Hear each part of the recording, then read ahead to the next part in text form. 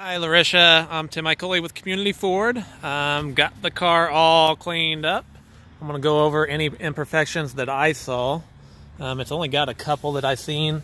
It's got a real little scuff here. I really think that I could probably get that out with some just a rubbing compound. I really think that will, so I wouldn't worry too much about that one. The only other imperfection that I saw was on the front bumper. Trying to go along the whole side here, show you how clean it is. No dents or anything, dings, anything like that. Front end doesn't even really have any bug chips to speak of. It's in good shape as well. The only other thing that I saw looks like somebody might have hit it with a little door ding. It's not even a ding, it's just got a little scuff on it. Again, I might be able to use some rubbing compound to get that out.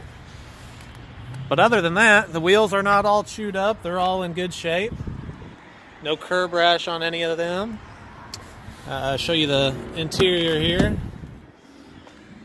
Very clean inside, leather seats, heated front leather seats. And it does have the two-tone piping there. Shot of the big sunroof here, if you can see that. And another shot of the interior. We're going to go ahead and fire it up as well. Show you that there's no lights on the dash.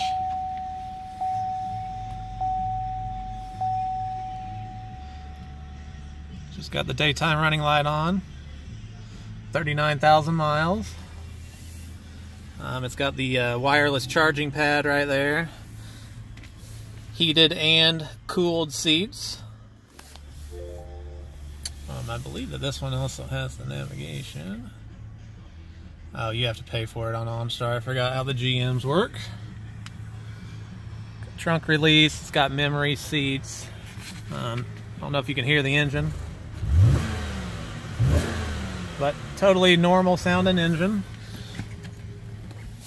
Take it on a little drive here just around the parking lot so you can just see how well quiet it is. No abnormal noises going over bumps.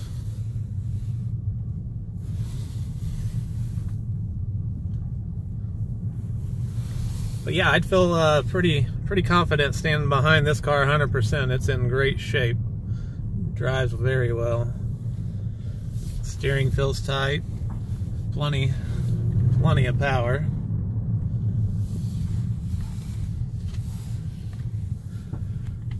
So I'll shoot this video off to you. Hopefully that helps ease your mind of what kind of shape it's in, and then we can kind of figure out how you want to proceed from there. Thanks again.